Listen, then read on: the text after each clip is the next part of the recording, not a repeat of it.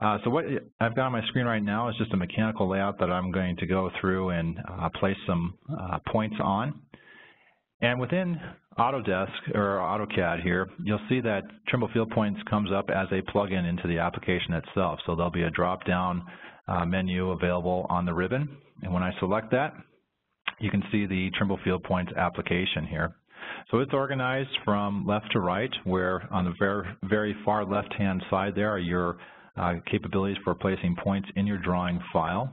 The next section over is your field point utilities, which allows you to edit any of the points that you've placed in your drawing file. The next section is your annotations. This is where you can start to place your annotations either automatically or manually for each of your points if you did not place those annotations when you initially created the point. The next section over is your reporting capability. So you have the ability within Field Points to go ahead and create reports documenting the status and location of the points that you have in your file. You can also create a deviation report when you import points that have been staked out in the field. The next two tabs you have are your import and export options. Import points is where you would go to bring points in that have been staked out in the field using the robotic total station and Trimble Field Link.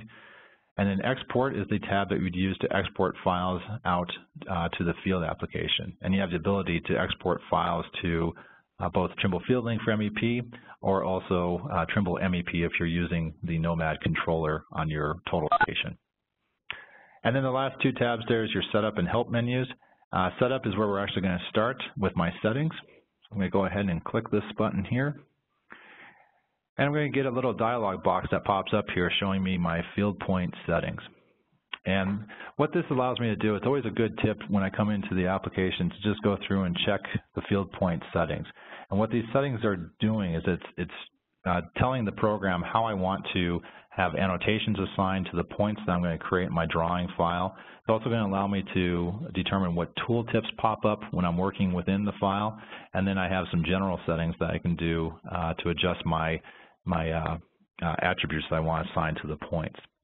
So just looking at the overall annotation settings that I have here, I have the ability with each of my points to provide an annotation in two parts. I have a first part that is by default set at description, and then it has a second annotation part that would be the point number.